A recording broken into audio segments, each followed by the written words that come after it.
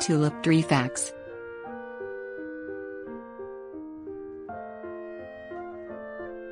The tulip trees, often referred to as a white or yellow poplar, is actually a type of magnolia. The tall tree with the tulip-shaped leaves and striking greenish-yellow blossoms is the state tree of Kentucky, Indiana, and Tennessee. Tulip trees can be planted in the home landscape where they will provide ample shade for many years, but give them plenty of growing room.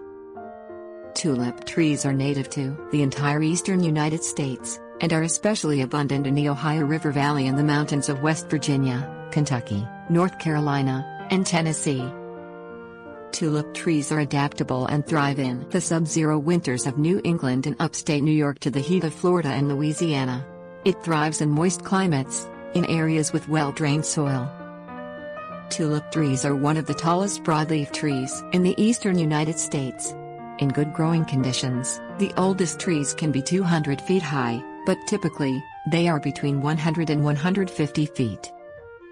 Tulip trees don't bloom for their first 15 years, but once they start, they can continue blooming until the end of their lifespan.